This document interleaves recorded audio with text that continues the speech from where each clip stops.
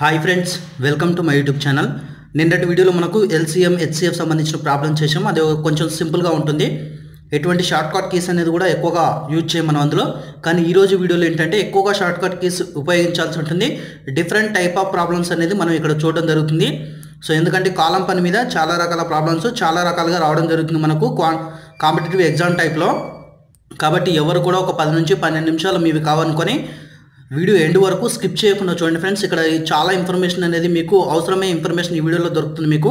So ఇక్కడ చూసుకుంటే మొట్టమొదటిగా ఒక వ్యక్తి ఎన్ని రోజుల్లో ఒక పనిని పూర్తి చేయగలిగినా ఒక రోజులో చేయగలిగిన పని అనేది 1/n అవుతుంది. ఇది బేసిక్స్ అన్నట్టువి. ఒక వ్యక్తి ఒక రోజుకు 1/n వంతు పని చేసినా ఆ వ్యక్తి ఆ పనిని పూర్తి చేయడానికి ఎన్ని రోజులు పడుతుంది, ఓకేనా. ఎన్ని రోజుల్లో ఒక పనిని పూర్తి చేయగలడు, ఒక రోజులో చేయగలిగిన పని ఎంత అవుతుందంటే 1/n అవుతుంది. ఒక వ్యక్తి ఒక రోజుకు 1/n వంతు పని చేస్తే ఆ పనిని పూర్తి చేయడానికి ఎన్ని రోజులు అనేది పడుతుంది, ఓకేనా. ఇది బేసిక్ ప్రిన్సిపల్స్. ఇక షార్ట్ కట్స్కి వచ్చేసరికి మనకు నెంబర్ 1 కండిషన్ నెంబర్ 1 చూసుకుంటే, సో ఈ షార్ట్ కట్ కీస్లో మనం 3 కండిషన్స్ తీసుకుంటాం, ఓకేనా. కండిషన్ నెంబర్ 1 తీసుకుంటే 10 మంది వ్యక్తులు 10 వస్తువులను ఒక రోజులో చేయగలరు. ఇది కండిషన్ నెంబర్ 1. కండిషన్ నెంబర్ 2 తీసుకుంటే మనకు 20 మంది వ్యక్తులు 20 వస్తువులను ఒక రోజులో చేయగలరు. అండ్ కండిషన్ నెంబర్ 3 తీసుకుంటే 5 మంది వ్యక్తులు 5 వస్తువులను ఒక రోజులో చేయగలరు. ఇక్కడ ఏంటంటే మనకు డేస్ అనేది కాన్స్టెంట్. ఇక్కడ 3 కనిపిస్తున్నాయి మనకు: వ్యక్తులు, వస్తువులు, రోజులు.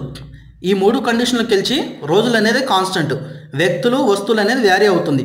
ఈ 3 కండిషన్లు తీసుకుంటే ఫస్ట్ కండిషన్కి సెకండ్ కండిషన్ తీసుకున్నప్పుడు మనకు వ్యక్తులు పెరిగినప్పుడు వస్తువులు కూడా పెరిగాయి, అండ్ వ్యక్తులు తగ్గినప్పుడు వస్తువులు కూడా తగ్గినాయి థర్డ్ కండిషన్లో. అయితే ఇదేంది మనకు డైరెక్ట్లీ ప్రపోర్షనల్ అని చెప్తాం మనం ఇంగ్లీష్లో. అయితే తెలుగులో అయితే అనులోమానుపాతం అని చెప్తాం మనకు. సో ఇక్కడ ఏంటంటే వ్యక్తులకు అదేవిధంగా వస్తువులకు మనకు డైరెక్ట్ ప్రపోర్షనాలిటీ ఉంటుంది. సో దాన్ని బట్టి ఏం రాసుకుంటాం, M is proportional to W అని రాసుకుంటాం. M is proportional to W. దాని నుంచి ఏం రాసుకుంటాం మనం ఇక్కడ, M is proportional to W is equal, దీని నుంచి M is equal to KW అని వస్తాం. అంటే ప్రపోర్షనాలిటీ తీసేసుకొని is equal to K into W. K means constant అన్నట్టు. K అంటే constant. So M/W is equal to constant అని రాసుకోగలుగుతాం దీని నుంచి. సో ఇది ఇక్కడ మనకు ప్రిన్సిపల్ అనేది ఏర్పడుతుంది. M/W is equal to constant. మన ప్రాబ్లంలో మనుషులు లేదా వ్యక్తులు, వస్తువులను డేస్ కాన్స్టెంట్గా ఇచ్చినప్పుడు ఈ ప్రిన్సిపల్ ఉపయోగపడుతుంది. సో మనకు కండిషన్స్ వైజ్ ఇస్తారు కాబట్టి ఇంతమంది మనుషులు ఇంత పనిని ఇన్ని రోజుల్లో చేయగలరు, ఇది ఒక కండిషన్. అయితే ఇంతమంది మనుషులు ఈ పనిని ఎన్ని రోజుల్లో చేయగలరు, లేదా ఇంతమంది మనుషులు ఎన్ని రోజుల్లో ఎంత పని చేయగలరు అని ఈ విధంగా ఇస్తారు మనకు. సో దాని యొక్క కండిషన్ చూసుకుంటే M1/W1 is equal to M2/W2. ఇది షార్ట్ కట్కి మనకు M1/W1 is equal to M2/W2. ఇప్పుడు మనం ప్రాబ్లం చేద్దాం. సో ఇక్కడ చూడండి, ఒక వ్యక్తి ఒక పనిని 30 రోజుల్లో చేయగలడు. అయితే ఒక రోజులో అతను చేయి పని ఎంత అంటే 1/30 అన్నట్టు. ఇప్పుడు నాకు ప్రిన్సిపల్ ప్రకారం ఒక వ్యక్తి ఒక రోజులో 1/5 వంతు పని చేయగలడు. సో అతను ఎన్ని రోజుల్లో పని పూర్తి చేస్తాడంటే మనకు 5 days అని చెప్పొచ్చు మనం. సో ఇప్పుడు నాకు వచ్చినటువంటి ప్రిన్సిపల్ ప్రకారం ఇక్కడ చూడండి మనకు ప్రాబ్లం స్టార్ట్ అయింది. ఒక పనిని 10 మంది పురుషులు 6 రోజుల్లో మరియు 15 మంది స్త్రీలు అదే పనిని 5 రోజుల్లో పూర్తి చేయగలరు. అయితే 8 మంది పురుషులు 5 స్త్రీలు కలిసి ఆ పనిని ఎన్ని రోజుల్లో పూర్తి చేయగలరు. ఒకసారి ప్రాబ్లం మరొకసారి చదువుతాను. ఒక పనిని 10 మంది పురుషులు 6 రోజుల్లో మరియు 15 మంది స్త్రీలు అదే పనిని 5 రోజుల్లో పూర్తి చేయగలరు. అయితే 8 మంది పురుషులు 5 స్త్రీలు కలిసి ఆ పని ఎన్ని రోజుల్లో పూర్తి చేయగలరు. సో మనకు షార్ట్ కట్ కేసు తెలియకపోతే కొంచెం ఇబ్బంది అవుతుంది, ఎలా చేయాలని కూడా మనకు తెలీదు. సో ఇక్కడ మనకు గివెన్ డాటా రాసుకుంటాం. మొట్టమొదటిగా 10 మంది పురుషులు 6 రోజుల్లో చేయగలరని మనకి ఇచ్చారు. ఒకవేళ 15 మంది స్త్రీలు చేయగలిగితే 5 రోజుల్లో చేయగలుగుతారు ఆ పని.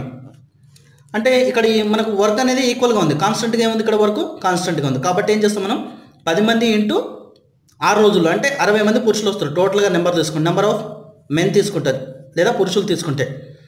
సో నెంబర్ ఆఫ్ పురుషులు చేయగలిగిన వర్క్ అనేది నెంబర్ ఆఫ్ ఉమెన్స్, లేదా ఇప్పుడు 15 ఇంటూ 5 వేసుకుంటాం. ఎలా అంటే 15 రోజుల్లో 15 మంది స్త్రీలు 5 రోజుల్లో చేయగలరు ఆ పని. అంటే వీళ్ళు చేసిన పని అయినా వీళ్ళు చేసిన పని ఈక్వల్ కాబట్టి దాని నుంచి ఇది ఈక్వాలెన్స్ అని తీసుకుంటాం మనం. 10 into 6 పురుషులు ఈజ్ ఈక్వల్ టు 15 into 5 స్త్రీలు తీసుకుంటాం మనం. పని ఈక్వల్ అవుతుందండి, ఇద్దరు చేసిన పని ఈక్వల్ కాబట్టి. సో 60 మంది పురుషులు ఎంత పని చేయగలరో 75 మంది స్త్రీలు కూడా అంతే పని చేయగలరు దీని నుంచి. ఎలా అంటే 10 into 6 60, 15 into 5 75.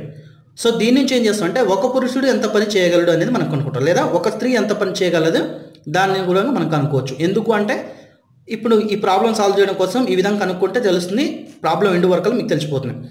ఒక పురుషుడు ఎంత పని చేయగలడు. సో అలా అంటే మనం 60ని ఇటు తీసుకొస్తాం. 75/60 స్త్రీలు, అంటే ఒక పురుషుడు 5/4 ఇంటూ స్త్రీ చేయగలిగినటువంటి పని ఒక పురుషుడు చేయగలడు. 15 5 15 4 5/4 ఇంటూ స్త్రీ. సో ఇక్కడ ఏంది మనకు ప్రాబ్లంలో ఇచ్చారు 8 మంది పురుషులు ప్లస్ 5 స్త్రీలు చేయగలిగిన పని ఎంత అన్నారు. దాన్ని అందులో సబ్స్టిట్యూట్ చేద్దాం మనం. ఒక పురుషుడు ఉన్న దగ్గర 5/4 ఇంటూ స్త్రీ అనేది సబ్స్టిట్యూట్ చేద్దాం. ఇక్కడ మన గివెన్ డేటా ప్రకారం ఏంది 8 మంది పురుషులు ప్లస్ 5 స్త్రీలు. ఇక్కడ సబ్స్టిట్యూట్ చేస్తున్నాం మనం. 8 ఇంటూ పురుషుడు ఉన్న దగ్గర 5/4 స్త్రీలు అని రాస్తుంది నేను. సో 4 1 4 2 ఓకే, ప్లస్ స్త్రీ ఉన్న దగ్గర ఏం రాయట్లేదు మనం, 5 స్త్రీలు. పురుషుడు ఉన్న దగ్గర 5/4 ఇంటూ స్త్రీ రాసినాం మనం. ఇప్పుడు వచ్చిన వాల్యూ ఇందులో సబ్స్టిట్యూట్ చేసినాం. ఇక్కడ ఎంతమంది స్త్రీలు వచ్చారు, 10 మంది స్త్రీలు వచ్చారు ఇక్కడ మనకు ఈ క్యాన్సిలేషన్ చేసిన తర్వాత. ప్లస్ 5 స్త్రీలు, మొత్తం 15 మంది స్త్రీలు అన్నట్టు. 8 మంది పురుషులు ప్లస్ 5 స్త్రీలు, వీళ్ళని మొత్తం స్త్రీలలో కన్వర్ట్ చేసినాం. అర్థమవుతుందా? పురుషులను కూడా స్త్రీలకు కన్వర్ట్ చేసినాం. మొత్తం ఎంతమంది అవుతారు, 15 మంది స్త్రీలు అవుతారు. మనకు గివెన్ డేటా ప్రకారం ఏంది 15 మంది స్త్రీలు ఎన్ని రోజుల్లో చేయగలుగుతారు, వర్క్ 5 రోజులు చేయగలుగుతారు. సో ఇప్పుడు ఎన్ని రోజులు చేయగలుగుతారు, 8 మంది పురుషులు ప్లస్ 5 స్త్రీలు కలిసి 5 రోజుల్లో ఈ పని అనేది పూర్తిగా చేయగలుగుతారు అన్నట్టు. ఇక్కడ condition number 4, condition number 5, condition number 6. ఇక్కడ రిమైనింగ్ ఇంకా 3 కండిషన్లు తీసుకుంటున్నాయి. ఇక్కడ ఏంటంటే మనకు దీని నుంచి ఇంకొక షార్ట్ కట్ కీ వస్తుంది మనకి. ఇప్పుడు 10 మంది వ్యక్తులు 100 వస్తువులను 20 రోజుల్లో చేయగలరు. క్లియర్గా వినండి, 10 మంది వ్యక్తులు 100 వస్తువులను 20 రోజుల్లో చేయగలరు. 20 మంది వ్యక్తులు 100 వస్తువుల్ని 10 రోజుల్లో చేయగలరు. ఇక్కడ 5 మంది వ్యక్తులు 100 వస్తువులను 40 రోజుల్లో చేయగలరు. ఇక్కడ కాన్స్టెంట్ ఏంటి మనకు, వస్తువులు అంటే వర్క్ డన్ అనేది కాన్స్టెంట్గా ఉంది, అంటే పని అనేది మనకి ఇక్కడ కాన్స్టెంట్గా ఉంది. రిమైనింగ్ అనేది చేంజ్ అవుతుంది. ఇక్కడ ఫస్ట్ వ్యక్తులు పెరిగారు, తర్వాత వ్యక్తులు తగ్గారు. డేస్ పెరుగుతున్నాయి, తగ్గుతున్నాయి. అర్థమవుతుంది? వ్యక్తులు పెరిగినప్పుడు డేస్ అనేది తగ్గినాయి, వ్యక్తులు తగ్గినప్పుడు డేస్ అనేది పెరిగినాయి. అంటే ఇక్కడ మనకు వ్యక్తులకు డేస్కి విలోమానుపాతంలో ఉన్నాయి. వ్యక్తులు పెరిగితే వర్క్ డన్ అనేది కాన్స్టెంట్గా ఉన్నప్పుడు, వ్యక్తులు పెరిగితే డేస్ అనేది తగ్గుతున్నాయి, వ్యక్తులు తగ్గితే డేస్ అనేవి పెరుగుతున్నాయి. దీనికి సంబంధించిన ప్రిన్సిపల్ చూపిస్తా. సో ఈ కండిషన్ ప్రకారం ఏంటంటే మనకు పని అనేది కాన్స్టెంట్గా ఉంటుంది. సో కాబట్టి మనుషులు ఇన్వర్స్లీ ప్రపోర్షనల్ టు డేస్, రోజులు, అంటే m is proportional to 1/d అని రాసుకుంటాం. దీని నుంచి ఏం రాసుకుంటాం మనం, ఈజ్ఈక్వల్ రాసుకుంటే md ఈజ్ఈక్వల్ టు కాన్స్టెంట్, స్థిరం లేదా కాన్స్టెంట్ అని రాసుకుంటాం. సో దీని నుంచి మన కండిషన్స్ వస్తాయి కాబట్టి m1 d1 is equal to m2 d2, ఇది మనకు ప్రిన్సిపల్.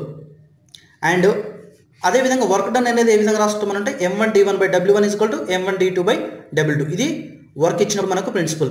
ఒకవేళ కేవలం మనుషులు డేస్ మాత్రం ఇస్తే m1 d1 is equal to m2 d2 అని మనం రాసుకుంటాం ప్రిన్సిపల్ అనేది. సో బ్లర్ అవుతుంది ఒకసారి ఇమేజ్. ఓకే, ఇక నెక్స్ట్ కండిషన్ ఏంటంటే మనకు ఒక్కోసారి ప్రాబ్లంలో హవర్స్ కూడా ఇస్తారు మనకు. డేస్, హవర్స్, వర్క్, ఎంత వర్క్ జరిగింది, ఎన్ని రోజుల్లో జరిగింది, ఎంతమంది చేశారు, ఈ విధంగా ఇస్తారు మనకు. హవర్స్ అనేది ప్రాబ్లంలో ఇచ్చినప్పుడు మనకు దీని ప్రిన్సిపల్ ఏ విధంగా ఉంటుందంటే m1 d1 h1/w1 is equal to m2 d2 h2/w2. So ఇది మన ప్రిన్సిపల్. మనకు ప్రాబ్లం చూడండి డిఫరెంట్గా అనిపిస్తుంది. ఆ వాల్యూస్ అన్ని తీసుకొచ్చి ఇందులో సబ్స్టిట్యూట్ చేస్తే మనం ఈజీగా ఫైండ్ అవుట్ చేయగలుగుతాం అన్నట్టు. సో ఇది షార్ట్ కట్కి మనకు. ఇప్పుడు దీనిపై ఒక ప్రాబ్లం చేద్దాం.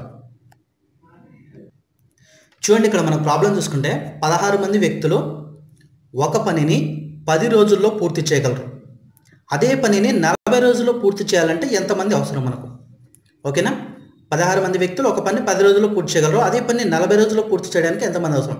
ఇక్కడ మనకు ఏమన్నా ఉన్నాయి, ప్రిన్సిపల్ ఏంటంటే m1 d1 is equal to m2 d2 మనం ఇందులో యూజ్ చేస్తాం అన్నట్టు. ఎందుకు? ఇక్కడ కేవలం డేస్, మనుషులు, మెంబర్స్ మాత్రమే ఉన్నాయి మనకు, మెన్స్ మాత్రమే ఉండవు.